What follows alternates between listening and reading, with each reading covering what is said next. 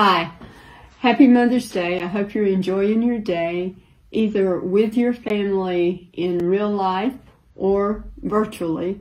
But it is a day to celebrate women. And our lesson today is going to be about women, but the scripture that I'm using to introduce it was actually about a man.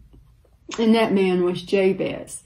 And you know, a few years ago, there was the book written on the prayer of Jabez, and it was really a popular thing in the church. A lot of people read the book. You heard a lot of preachers preach on the prayer of Jabez. A lot of lessons were taught on it, and not so much do we hear about it now, but I want to go back and revisit it. In 1 Chronicles, the 4th chapter, in Chronicles, 1 Chronicles is in the Old Testament, and you would actually have to go back to verse 9 and 10. 9 just gives a little background on Jabez's birth, but it's verse 10 that I really want to pay attention to.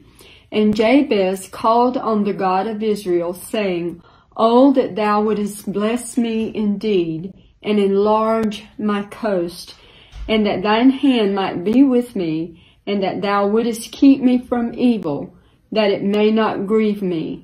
And God granted him that which he requested. One scripture, which was the whole crux of everything about Jabez, and here we have had books and preached on him and series done about him. But what was he actually asking? He was asking God to broaden the borders of his life, of his ministry. In other words, he was saying he wanted nothing more and nothing less than what God wanted for him.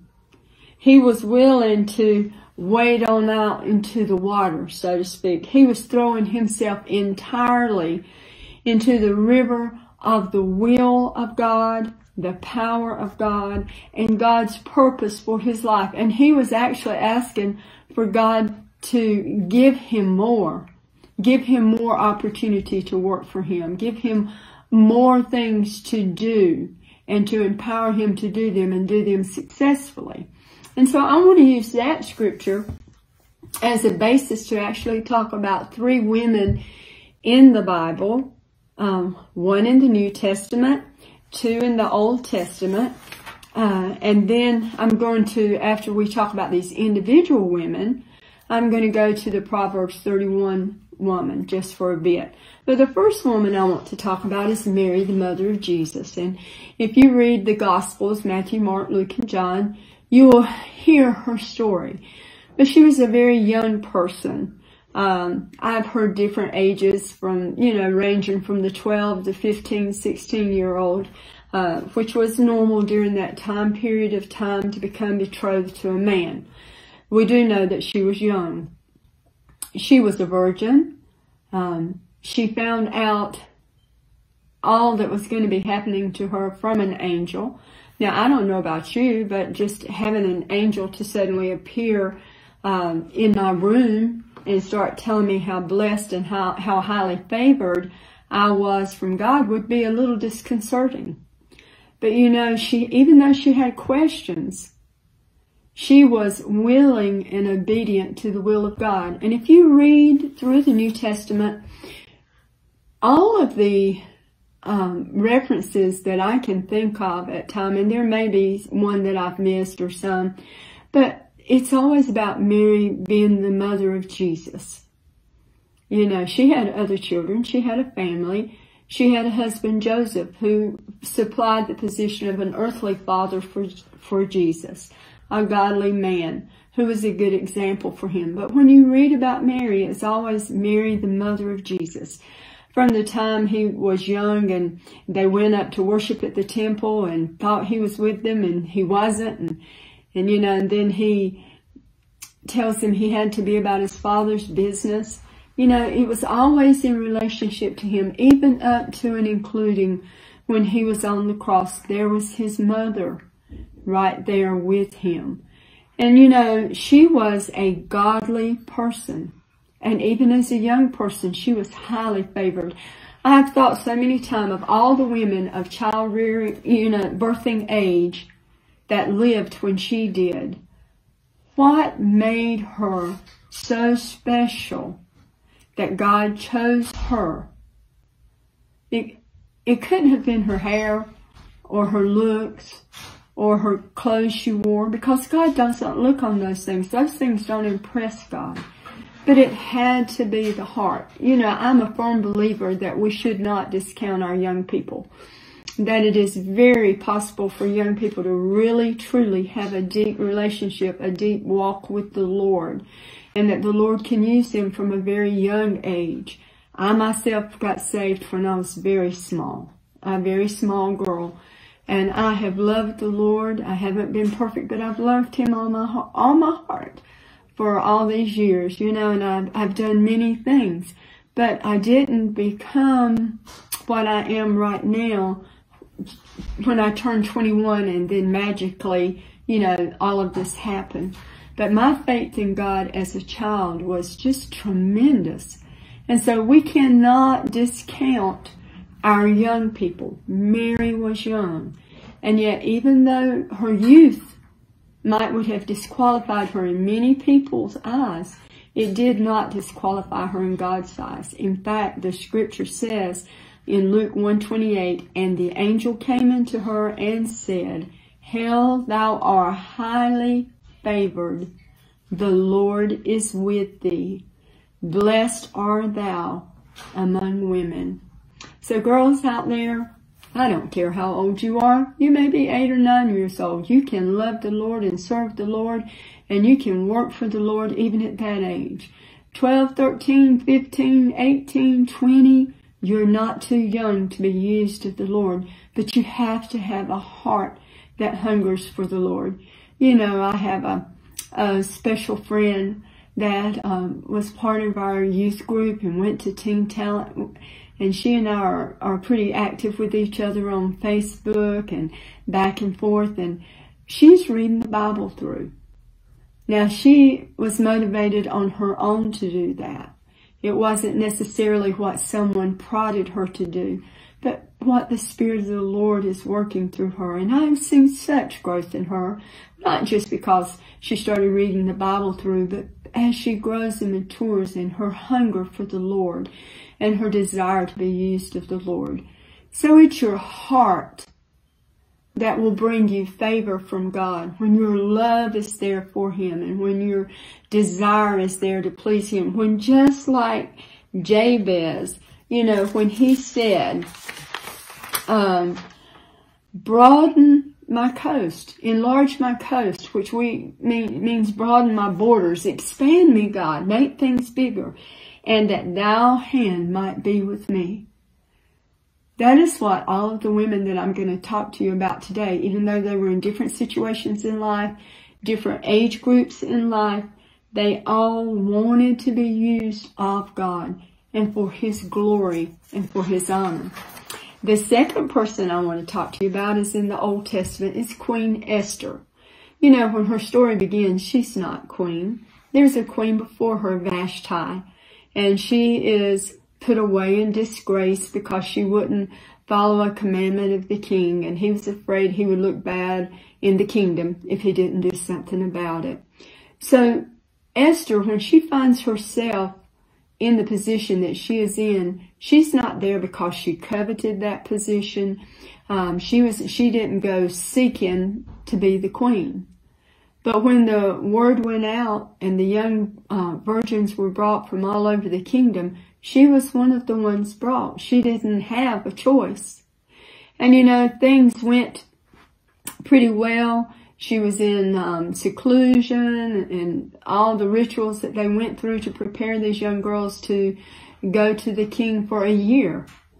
And when she went, she didn't go with a lot of enticements. She went and followed the directions of the man who was over the young women, the concubines, and she followed his directions, and she went in, and it said the king loved her above all those.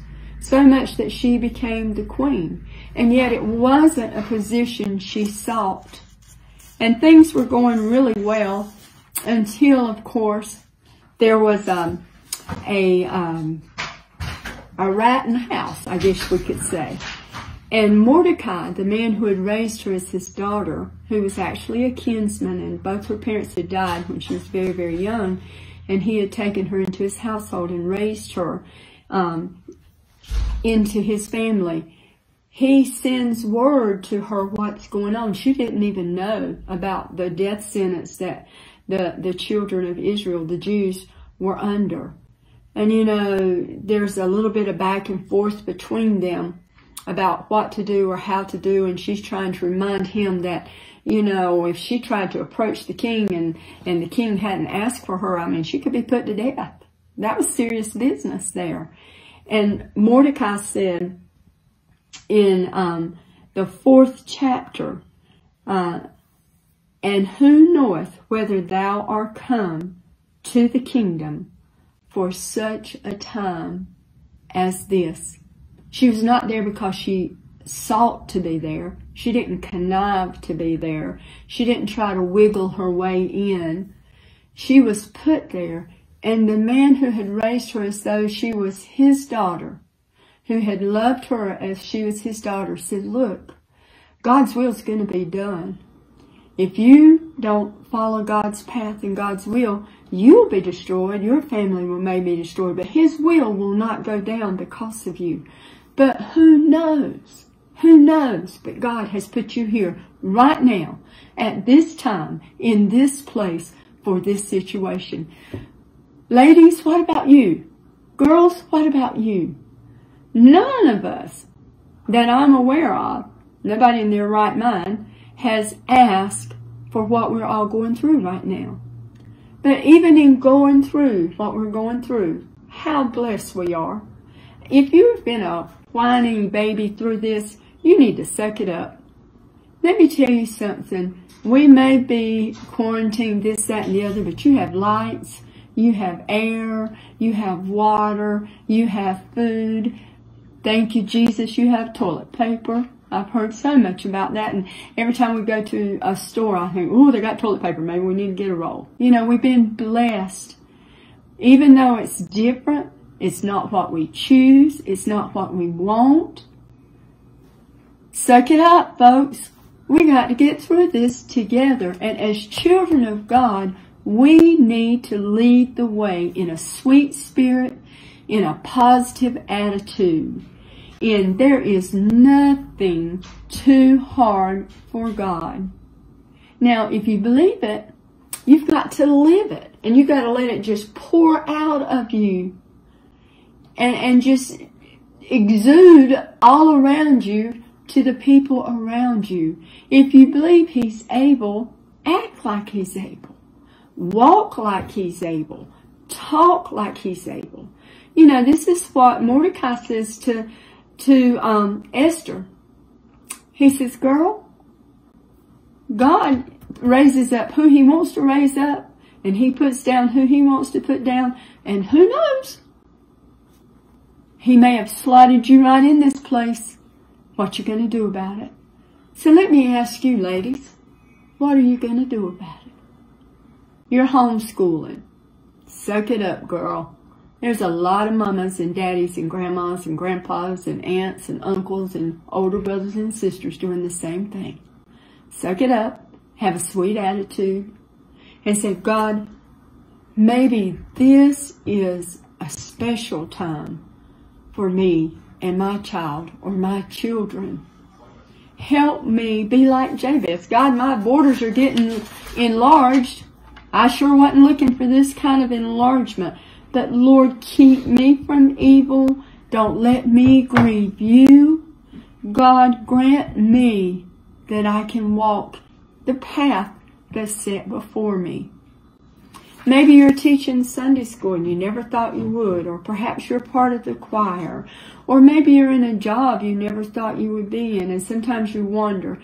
You know, I was transferred to a school in Harnett County after having been in middle school for years and years and years and years. And I started out as a high school teacher, loved high school, hated middle school, until I made up my mind that I was going to be faithful, middle school or not.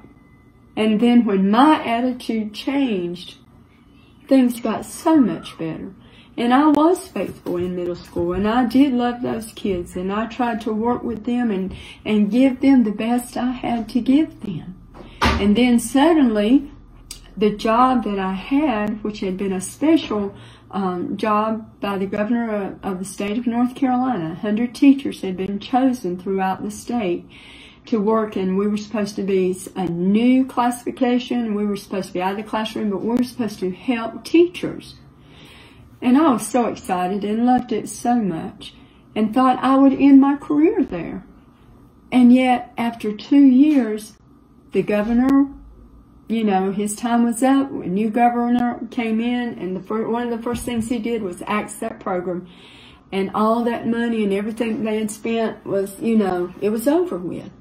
And I was sent to a school, and let me tell you, I had not been in high school at that point probably something like 24 years. I had been in middle school, give or take a year or two.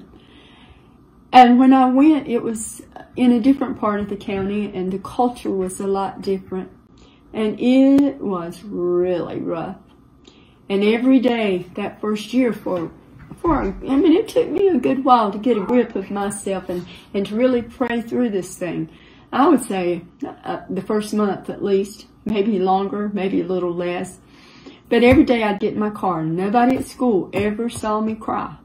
But every day I'd get in my car and I'd be headed to the hospital where I taught aquatics. And all the way from one side of the county to the other side of the county, I'd cry and pray.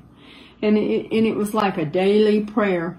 You know, God, if I'm here, help me to accept it and help me to stay here. But Lord, if it's the stupidity of man that's put me here, will you get me out? And you know something, I was at that school for 7 years. But once I worked through my personal anguish, and the Lord helped me to help myself, to get myself under control, and realize I had some of the most wonderful opportunities to serve other people in that school, to love on some teens that were at the bottom of the barrel and didn't get a lot of love, to help new teachers and to help them get set onto the path of teaching in a good, solid, foundational way. And I just had a lot of good things that came my way in a place I didn't expect to be. I don't know what part of you is where you don't want to be or didn't expect to be. But if you are a child of God, you need to give that thing to Him. And you need to say, Lord, not my will, but thy will be done. If this is for me, if this is where I'm to be, if this is what I'm to do, if this is who I'm to interact with, if this is the situation, God, give me a peace and give me a direction. Jabez did not want to sin against God. He did not want to fall into evil himself. He didn't want to grieve the Lord, but he wanted to dive head first, whole body, into service to the Lord. So, folks, whatever you're in right now, homeschooling is just one thing. And I know I talked about it last week, but it's, for some of you, it is like a sentence worse than death. I have laughed, not at you, but at the memes I've seen on Facebook. And I keep thinking to myself, boy, there are going to be a lot of people with different attitudes after this, at least for a little while. But I do feel your pain, because as a professional educator with over 37 years in the classroom, I can tell you there are days that are not easy. There are weeks that are not easy. There are years that are not easy. But your attitude will help it be better. And so even in this time of homeschooling, your attitude will help, and it will help with your children. And perhaps I'm talking to a pastor. You've never pastored in a situation like this before. You probably thought you pastored and seen every situation that there possibly was to see and to be a part of. And yet this is something that you have never faced. And unfortunately, there is not a book that you can go read where some pastor successfully managed his way through this, and then he wrote a book and you can use it and refer to it. They're just not out there, because it hasn't happened before. you know, and so we have to realize that. So what we have to do is search our hearts to the Lord. And I know this lesson today is directed primarily toward women, but I'm really speaking to everyone. But let me get my focus back to you, moms, you wives, you daughters, you sisters. Do whatever in such a way that it will reflect on your Heavenly Father in a positive way. And even if the road you're walking is hard, walk it with grace. You know, I depend on God's grace and mercy every day. It says that they are new every day. And that's really good, because every day I need a fresh batch of it. Ask God to give you grace and mercy as you walk through this season, as you try to be an obedient daughter to the Heavenly Father, and as you try to be spiritually in tune to what He would have you do, and the doors He opens to you, and even the ones that are hard, and even the ones that you wish, if you could wish it away, you would. Be faithful. Be a faithful child of God. Be an obedient child of God. I have found that most of the hard things in my life are the things that later on that I really can reach out and help and identify with other people. And then another Old Testament person is Deborah. She was a warrior prophetess.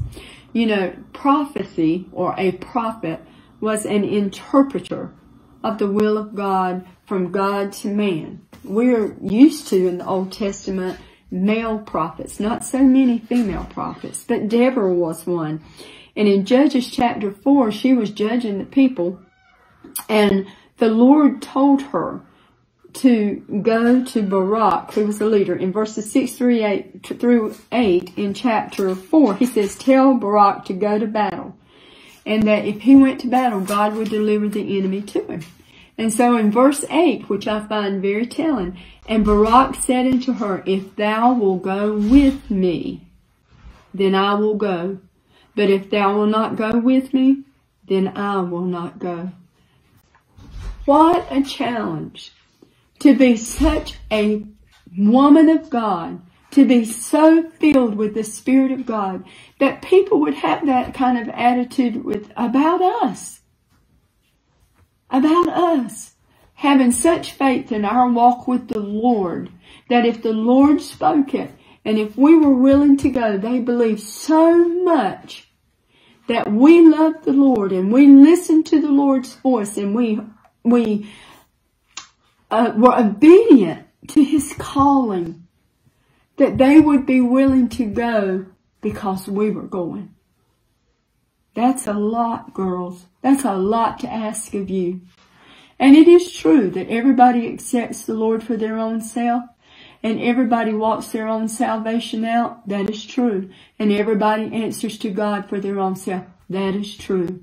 But what a light on the hill you can be. What an example you can be. That other people will say, Vicky Grady did it. Or whoever. Put your name in there. Whoever I'm talking to. God was faithful to her. God led her, and He will lead me. She cried every day after school that first month, saying, God, get her out of there. But if not, help her.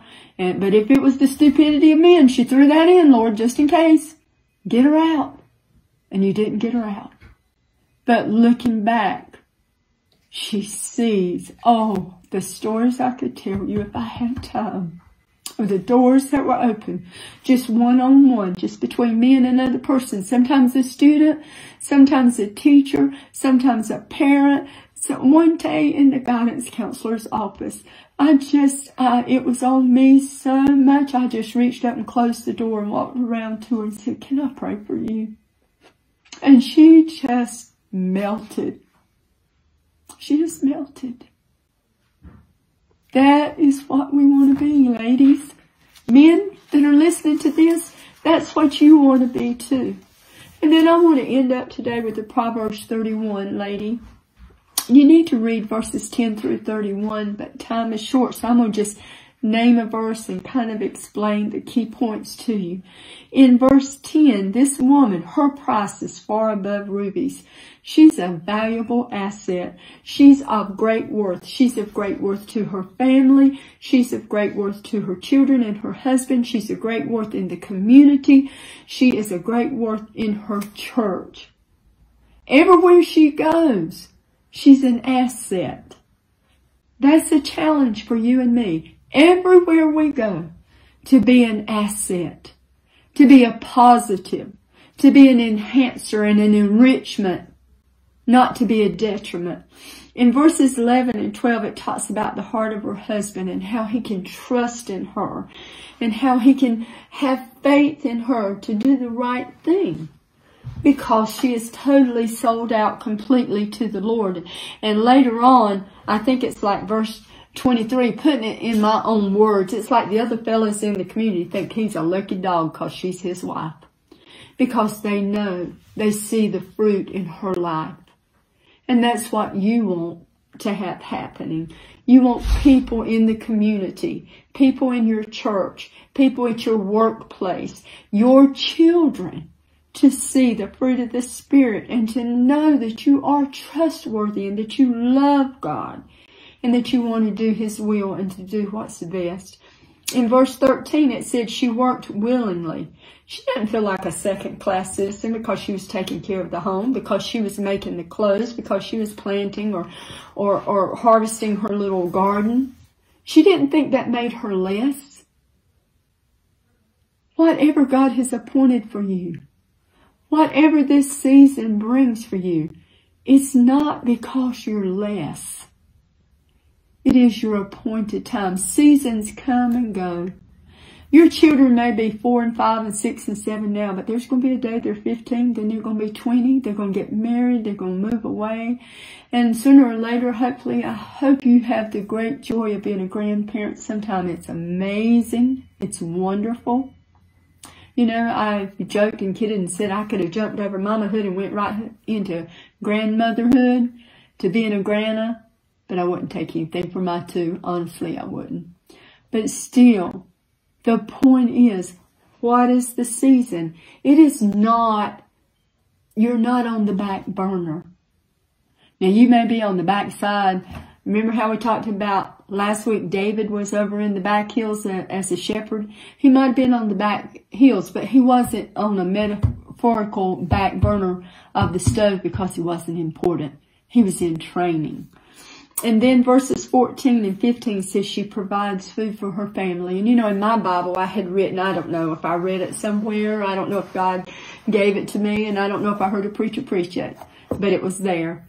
It talked about physical food, but it also talked about spiritual food.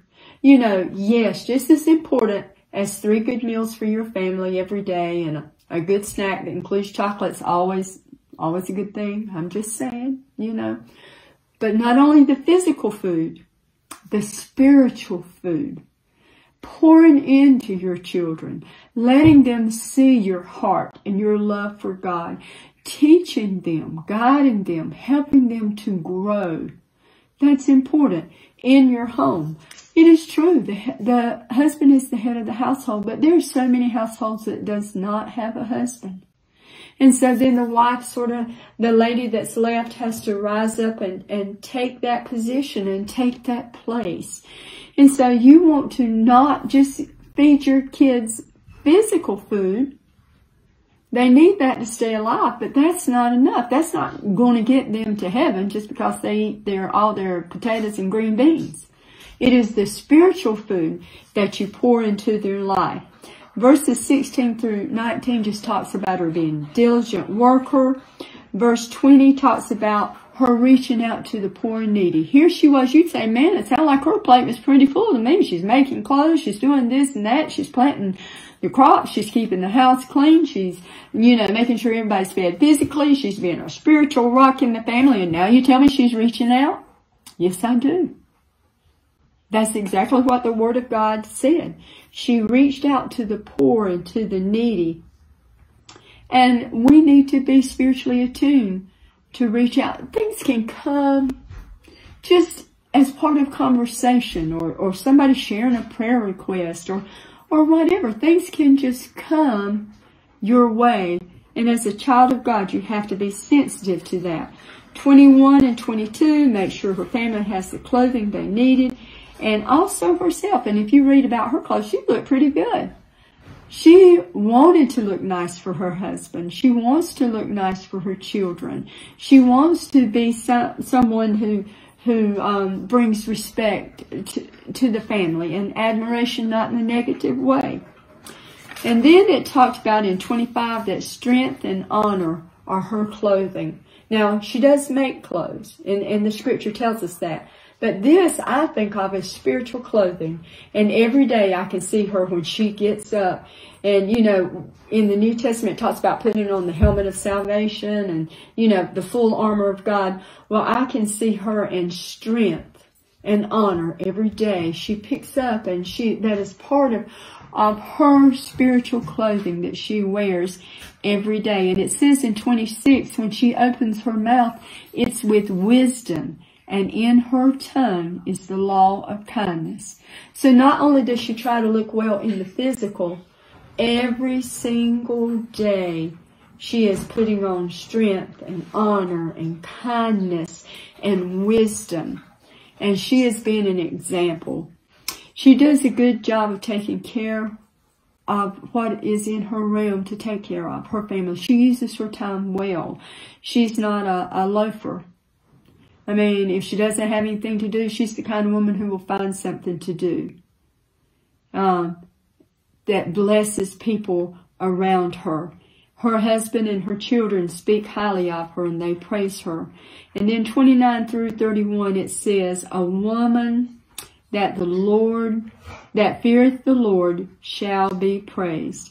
And then in my Bible, I wrote this, that verses 10 through 31 is an acrostic format based on the Hebrew vocabulary, which would be like our A to Z, you know, Alpha and Omega. She's everything that a woman could be, the ideal, perfect. She has interests outside the home, but everything she does outside the home complements the person and her work ethic and everything within the home. So you may say, Vicky, I could never do all of that. You just walk it day by day. You walk it every day. You fill your tank up with the Word of God. You spend time in prayer with Him. You ask Him, just like Jabez did, to bless you and broaden your borders. Make you aware that you can help others, and ask God to put His hand on you. Ask the Holy Spirit to lead you and to guide you. God has promised to put His angels round about you, to camp about you, to keep you from even dashing your foot on a stone. Guys, meaning ladies or men, you've got this. As long as your heart is pure before the Lord. And when things are rough, if you're going to fall toward the altar. Don't fall away from God. Fall toward God. And let Him know how much you depend on Him and how much you need Him. You know, there's an old hymn that says, I need Thee every hour.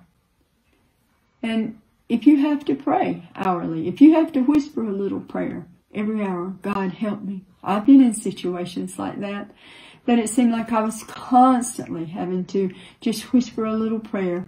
You know, sometimes the day may hold so much you may think, I just can't even think of the day. Well, then break it down to an hour. This hour, God, help me be an obedient servant. Help me be willing to follow the plan and the path that You've laid for me. Help me be an observant person that cares about other people. The Bible says, love the Lord God with all your heart. And the second commandment was to love your neighbor as yourself. And who is your neighbor? Well, It's anybody in your realm of where you walk and talk and live and work and play. It's anyone that you can touch and help. And because of technology now, your reach can go to Africa or to India or to Mexico.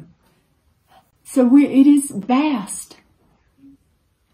But what I challenge you to do today is to be all you can be for the glory and the honor of God. Never to bring attention to yourself and to seek and crave praise for yourself, but rather that everything be done for God in His glory. It was really